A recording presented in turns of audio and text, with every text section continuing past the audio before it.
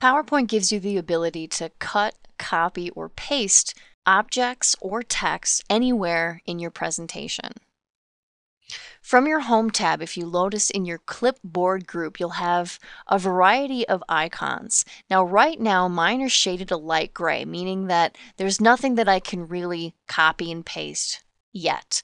That is until I select something. When I select an object, like this notepad here, you'll notice that my cut and my copy buttons will appear. Cut will remove the object from its current slide.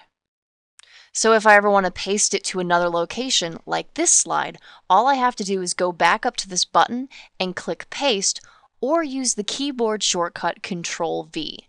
Either way will paste that notepad in the exact same position on this slide.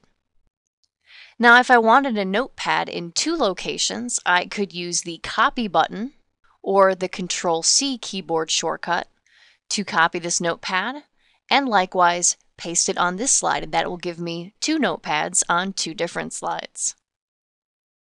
Another way that you can easily copy and paste if you don't want to move your mouse up to this group or use keyboard shortcuts, right-clicking any object, you'll find those three buttons in the upper group of that shortcut menu: Cut, Copy, Paste. And the same is true for slides in PowerPoint. If you wanted to cut this slide, right-clicking and clicking Cut will work as well. Right-clicking, then clicking Paste will bring it back. And that is cutting, copying, and pasting in PowerPoint 2007.